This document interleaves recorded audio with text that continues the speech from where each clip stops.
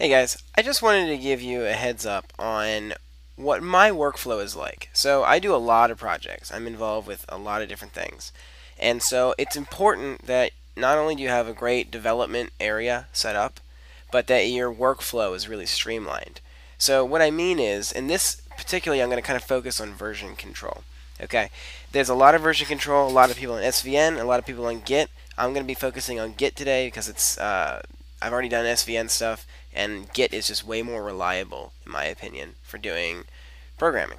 So, what's an idea of a workflow in general? Okay, well, it starts with code. So, first of all, you're going to be coding, you're going to be making changes. Okay, then your second step is you actually need to test those changes. So, you got a browser, and then you're going to have your application here to test with. Okay, and that's going to be on your local host, right? So, you have your local host with your testing.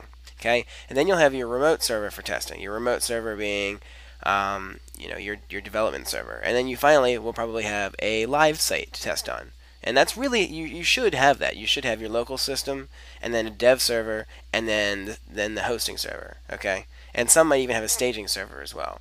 If you're doing this professionally, you should have these different levels of launching. But in general, we're going to talk about having your local host and having your development server, both of which should be checked out with a Git repo that your project should have. So I'm assuming that you already have a Git repo for your project, and it's already checked out on your local host, and you have a development server, and it's already checked out there. Now, if you need a development server or a staging server, I have a video about how to build that on Rackspace, and that's what I'm using here. So I can actually have this tool. This is actually my this is terminal, but I have a special thing called Total Terminal that let's see if I can find it real quick. Total Terminal, which allows me to hit my control key twice, and it pops down terminal. So let's talk about the actual setup. Okay, so step one I'm going to do is I'm going to code. I'm going to code, make some changes. Then I'm going to pop over to my new favorite application, which is called Tower. Tower is a Git GUI.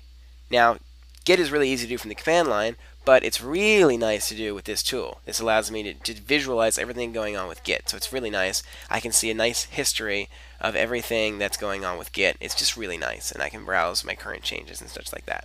So you code, hop over to Tower, and you commit your changes with a message. Then you push them to the server, or you pull first, depending if you're working with someone else.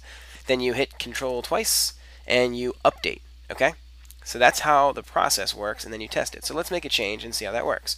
So I'll go into this app controller, and I'll save it. Okay? And now I'll go to Tower, and we'll see that oh, I must not have actually made a change here. So let's just add an extra space, let's say. Okay, and now, okay, so now Tower says, hey, I've got a file that needs to be added or edited. Okay, so I'll just hit stage all, and I'll hit commit, and I'll type in a message. This is for the video, and I'll hit enter. Oops, and I'll actually hit OK. It'll commit that up, and then I will hit push, and that will push it to my development server. Normally, I would want to test it here locally first. So even before I do that, pop up my application and test to make sure my application works first locally. Then I'll push my changes up to the development server for everyone else to get. So pushing changes, hit OK. Now at this point, I need my development server to git pull. So I just hit Control twice, and I hit the up key because I've already previously CD'd into my correct directory on the development server, and I've already typed git pull once. So I just hit enter. So I hit up and enter. It pulls those changes and comes back down, and now I can actually test that. Okay, so that's how easy it is. So let me go through that one more time, super fast. Okay, so I'll make a quick change. I'll delete this line, save. So here's me testing. So I'll go here, stage all, commit, still in the video, enter. Control, up, enter, and now I've got my changes live on the development server. Okay, so that's a really great technique for having a development environment, and what it really does is it really streamlines your process so you don't forget to use version control. A lot of the problems with people using version control is that it's often too convoluted to continue using it, and it really takes away from the workflow, and then you don't use version control properly. So using something that's this quick of a process, I mean, it literally takes me just 3 seconds to commit changes and making sure I'm on version control. That means I'm tightly integrated version control. I can always track back if I need to. That means me and everyone else working on my project is all on the same page, and it means that I'm actually using my local host and my development server properly. Clients can check it, and everything just kind of meshes together perfectly. So if you're getting into bigger projects and you're starting to work with multiple people and you're using Git, I highly recommend a program like Tower, and I highly recommend Total Terminal for these keyboard shortcuts and having this ability to quickly stage and develop. Thanks.